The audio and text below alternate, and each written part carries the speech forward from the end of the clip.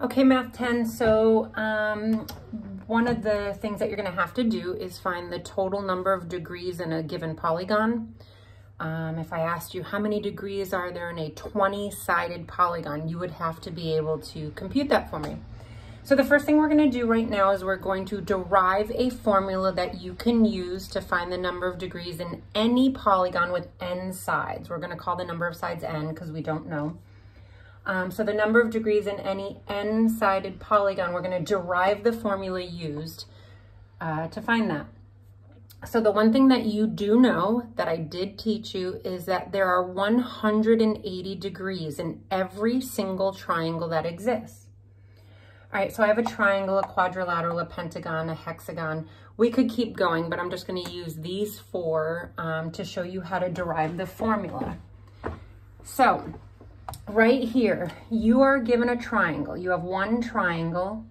You know that one triangle contains 180 degrees. So every single triangle that exists has 180 degrees. So to use this fact to derive the formula, what you need to do for the rest of the polygons is choose one vertex and only one vertex. So like for my quadrilateral, I'm going to choose this vertex. You're going to take that vertex and draw a segment, connect that vertex to all the other vertices in the figure. But look, isn't this vertex already connected to this one with the side? This vertex and this vertex, those two are already connected. So the only two vertices you need to connect are these two. So we're taking this vertex, drawing a line segment in order to connect it to this vertex. And look, we have created two triangles. Each of those triangles contains 180 degrees. So we have four sides. We've created two triangles. Each of those triangles is 180 degrees. So 180 plus 180 is 360 degrees. So every single quadrilateral would have 360 degrees. So go to a pentagon. A pentagon has 5 sides.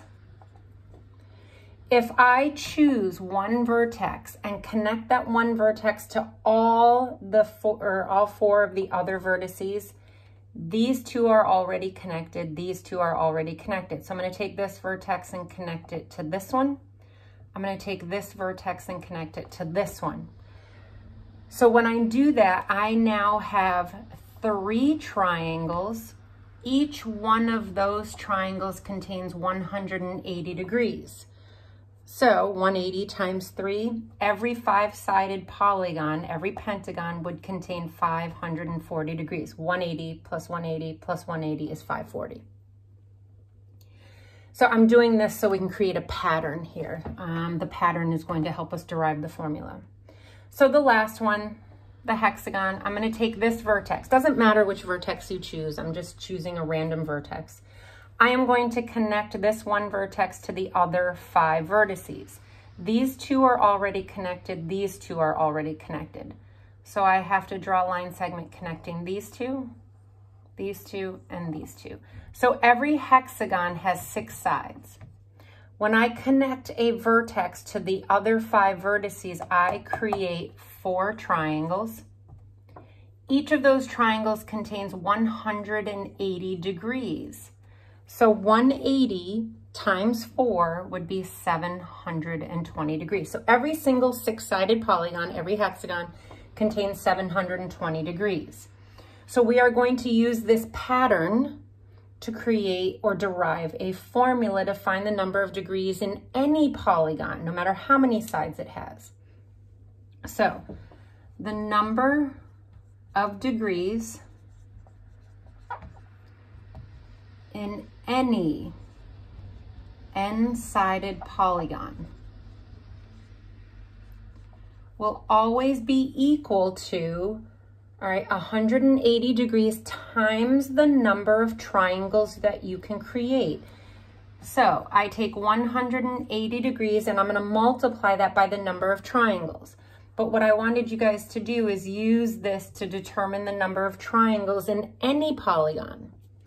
If you notice, the number of triangles is always 2 less than the number of sides. So in a 4-sided polygon, you get 2 triangles.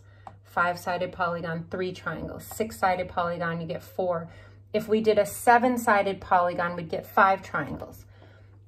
So I need to multiply 180 degrees times the number of triangles. And in order to get the number of triangles, you take the number of sides, n, however many sides there are, and subtract 2. That gives you the number of triangles. So this is the formula you will be using to solve some problems that I give you for your homework assignment.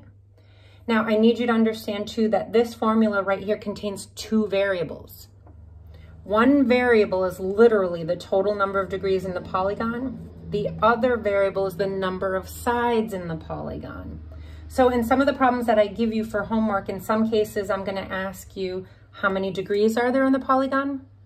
In some of the problems, I'm going to tell you how many degrees and ask you how many sides the polygon has.